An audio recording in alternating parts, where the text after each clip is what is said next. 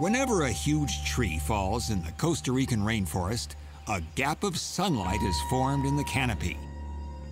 New life competes for this light, like this vine racing this sapling upward. But there's one tree that never has any competition, thanks to an incredible symbiotic relationship it shares with an ant. The swollen thorn acacia and its namesake, the acacia ant, have developed harmonious roles in each other's lives. The ant's role is as protector. If any of those vines try to steal the acacia's light, the ant security guards go to work. A few good chomps on the vine stems, and it's lights out for the vine.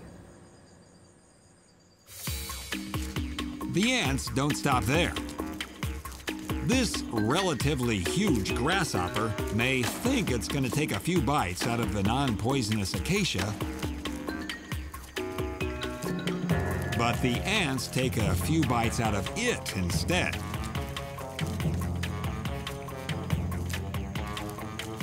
And they throw in a few stings for good measure. In exchange for all this protection, the tree takes on the provider role. It gives the insect everything it needs in terms of food and shelter.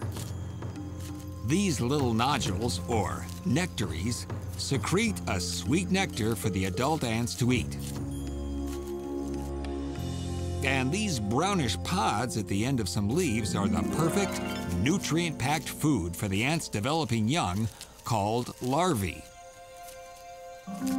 The acacia ant larvae live down hollowed-out thorns at the base of the acacia leaves. Some will eventually grow into adults with wings and will fly off to replicate this evolutionary masterpiece in a new acacia.